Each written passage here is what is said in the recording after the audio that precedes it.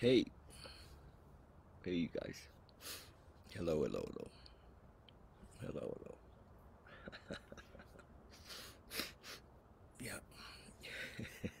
Good morning. Good morning. Good morning. It's a beautiful day, September the 18th.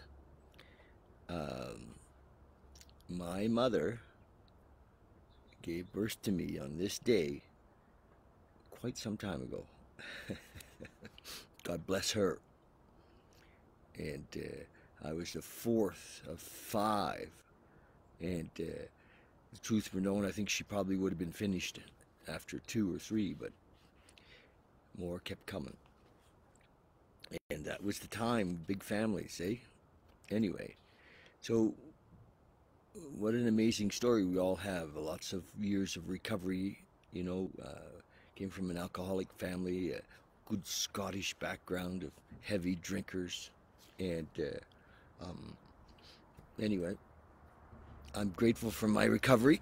And one of the ways I get to show that my gratitude for my recovery is to do this.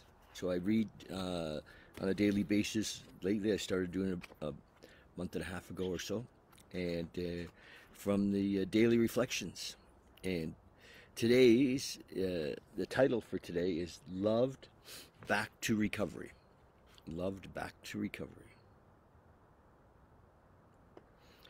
And this is from the Best of the Grapevine. And it says, our whole treasured philosophy of self-sufficiency had to be cast aside. So, I mean, we have to really look at that sentence. Our whole treasured philosophy of self-sufficiency had to be cast aside. Many of us didn't realize, I don't think, that we had a philosophy of self-sufficiency. But, our conditioning had been very strong of self-sufficiency, that we were going to muscle up and get through whatever it was we're going to get through. We're going to power through it. We're going to pull up our socks, and we had to surrender that we couldn't get through life on self-sufficiency. And it says this had not been done with old-fashioned willpower. So we had not let go of this self-sufficiency with old-fashioned willpower. It was instead a matter of developing the willingness to accept these new facts of living.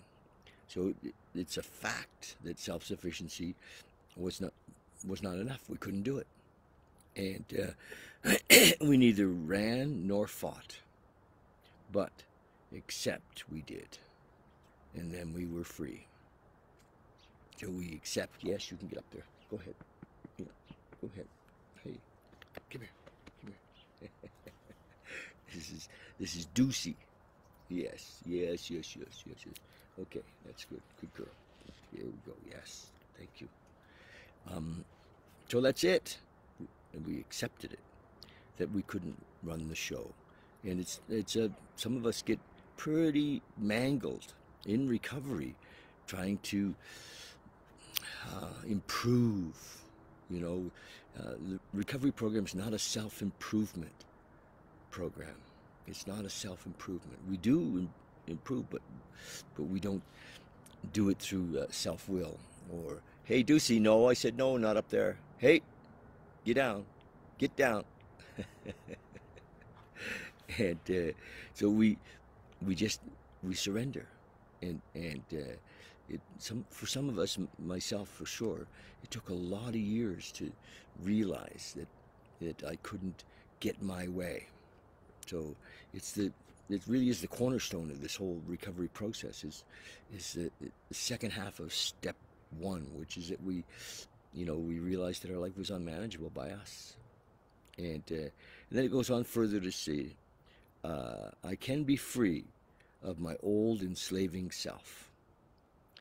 After a while, I recognize and believe in the good within myself. I see that I have been loved back to recovery by my higher power, God as I understand him, who envelops me. My higher power becomes that source of love and strength that is performing a continuing miracle in me. I am sober, and I am grateful. Beautiful, really. So the deal is letting go you know, old cliche, letting go and letting God, and that's recovery. And how do we show our gratitude? Well, we give it away. We continue to give it away, and I'm at a time in my life when I can do that a lot, and hopefully, um, you know, message gets heard or you know, shared, or somehow makes a difference. We don't get to see the how it all unfolds. We just get to do our job, and often we don't see the big picture. So we just be available. So that's it. Speaking of that, tonight the meditation group here at the house, and part of the recovery process is to meditate, right? And it's okay. You can get up there. Yeah. Hey, Bob, come here. Come on. Yes, Mrs. Bob. Hey, yeah, isn't he beautiful? Yes, you are. Yes, you are. Okay, there you go. Jump down. There we go. So, part of the recovery process is meditating. And why do we meditate? Um, we don't meditate to become a better meditator. We meditate so that we can get still, and we find that stillness within us, that quiet. You know, how can we hear the voice of the still small voice within us if we're not practicing being still? So that's the deal. Meditation gives us this practice that opens the door that we can, you know, be in the stillness and hear the voice. You know, I think I've shared this before, but a friend of mine, one of my sponsees, I think, asked me recently, you know, how could I tell the voice of ego or the voice of God? And the voice of ego is louder. We don't need to be still to hear it. It's louder. And but the voice of higher power is not, you know, it's often quiet. And we need to slow down to hear it. So meditation is part of that, and lots of people struggle with it. You know, they've tried it. I've had people say, "Oh, I tried meditation, didn't work for me." And just keep doing it.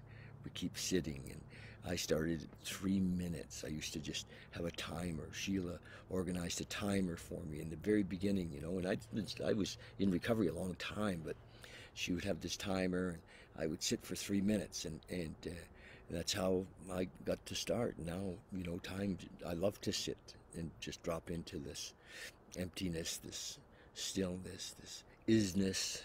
So, anyway, love you guys. And Friday night's Big Book Study. Come and join us there. Okay, cheers. Bye.